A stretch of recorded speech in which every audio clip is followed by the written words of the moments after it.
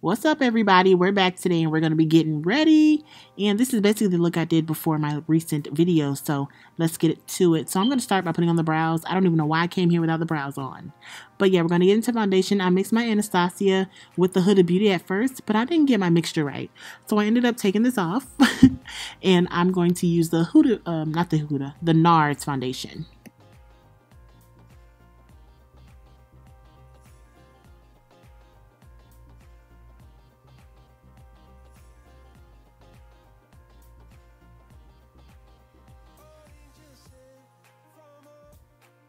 Went full coverage today. I used the Kevyn Aucoin concealer in SX12, and I'm going to take that on my e.l.f. sponge and just dab that under the eye. For the rest of the face, I actually highlighted with the NARS Soft Matte Concealer, my favorite, and I used the shade Amande. I've been using a darker shade for the middle of the face and a brighter shade for under the eye lately.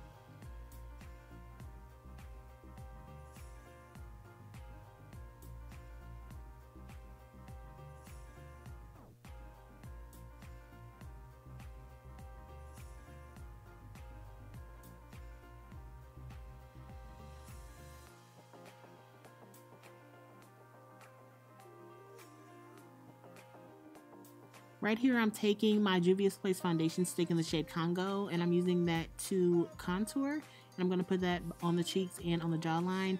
And so what you'll see is I'm just going to start trading tools. So I'm going to use my contour tool, my e.l.f. sponge that I use the concealer on, and my foundation tool. I'm going to start using these interchangeably just to make sure that everything is blended with no harsh lines.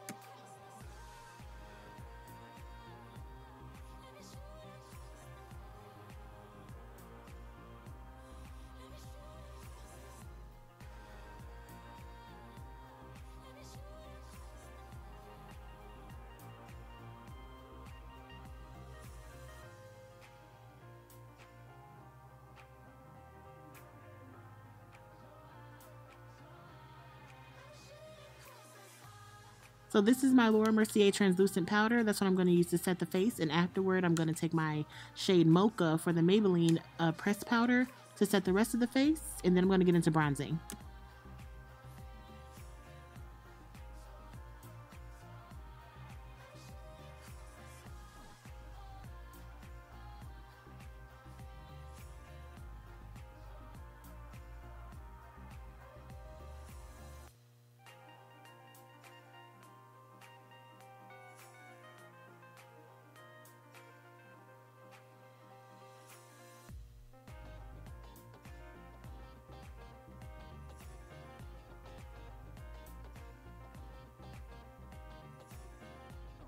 So on top of that other powder that I did use, I'm going to take my Fenty pressed foundation, and I'm going to use that. And that's the shade 420.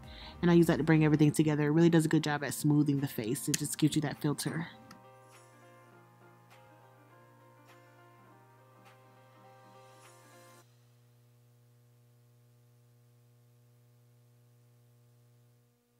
Okay, so for bronzing, I'm using my favorite right now. That's the Juvia's Place. I take the dark set and the deep dark set, and I'm going to use those to bronze the cheeks, the forehead, all over.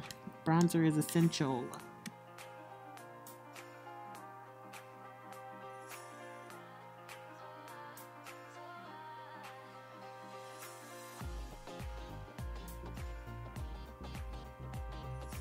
I'm not sure if I told you guys, but I take the tan set too. Or is it the medium? The one above the dark set, and I use that to clean up the contour area. These are so good for the face, just everything. They just really have a good formula, so I would recommend using these all over.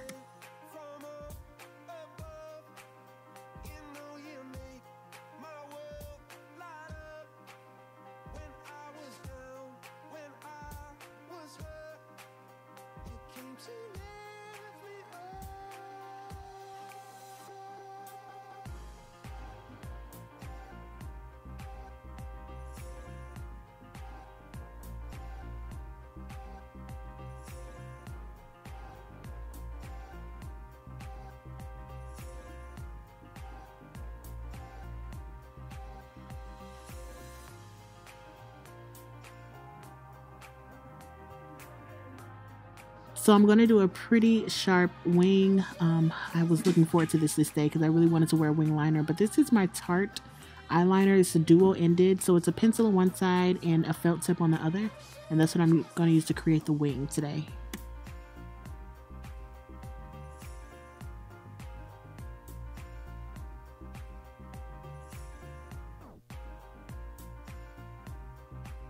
Okay, so I threw these lashes on. I actually didn't have the number I wanted, and these were a fill-in, but I really didn't like them too much. But anyway, I'm going to take my Dominique Cosmetics palette, and I'm going to use some brown shadows in there to add to the lower lash line after I use what I use for my brows. And then I'm going to take the NYX Dark Brown Liner, and then the NYX Lip Gloss, and the Madison Beer Lip Gloss, and that's what I'm going to use for my lip combo. That's pretty much all I've been doing lately with my lips. I just love this combo. It's so cute. I'm not changing.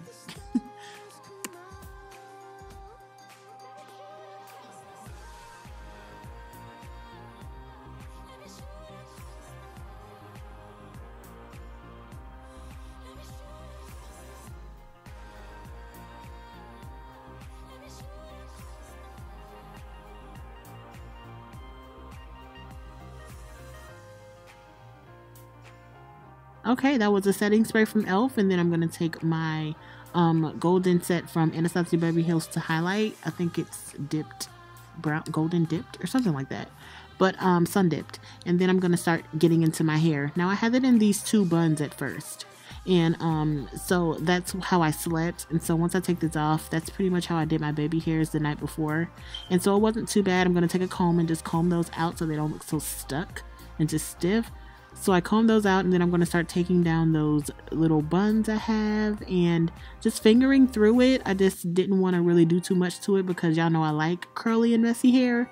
I didn't have a problem with that. Oh, and to touch up, I usually take my tool that I use for my bronzer and just run it over my lace and run it over the baby hairs just so they blend in.